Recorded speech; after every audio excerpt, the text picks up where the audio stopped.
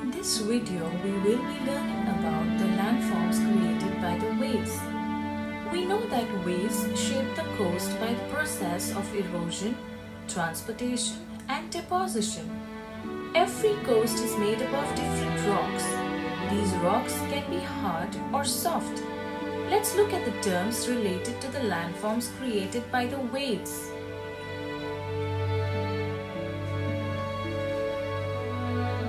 Headland. Headlands are formed when the sea attacks a section of the coast. The soft rock will erode more quickly than the hard rock. This process leaves behind a land jutting out into the sea. This section is called as a headland. Bay. A bay is a body of water partially surrounded by land. It is formed due to the erosion of soft rock. Wave-cut platform. A wave-cut platform is a wide, gently sloping surface formed at the foot of a cliff. How are wave-cut platforms formed? The waves hit the cliff all the time. Over time, it creates notches into the cliffs.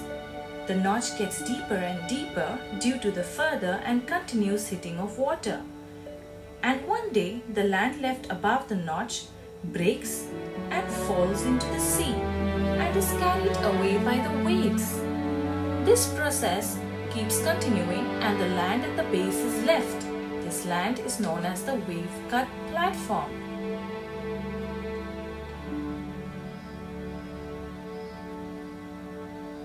Salt marsh. A salt marsh is a coastal ecosystem found between land and open salt water that is regularly flooded by the tides.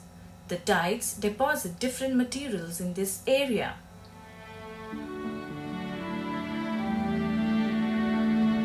Spit. Spits are created by deposition. Sand and shingle get deposited here. A spit is an extended stretch of a beach material that projects out to the sea and is joined to the mainland at one end. What are caves, arches, and stacks, and how are they formed? Caves. The waves crashing against the base of a cliff can sometimes form a sea wave or a sea cave. Sea caves form along a crack in a rock or an area where the rock is softer. Arch. Arches form at headlands. The cave gets completely eroded and forms a pass-through like a tunnel. This landform is known as an arch. Stack. Over time, the headlands of the arches collapse, leaving behind a separate wall in sea, which is known as a stack. Slowly, the stack gets eroded by the wave and becomes smaller. This is called as a stump. I hope you have enjoyed the lesson and understood it well. Thank you.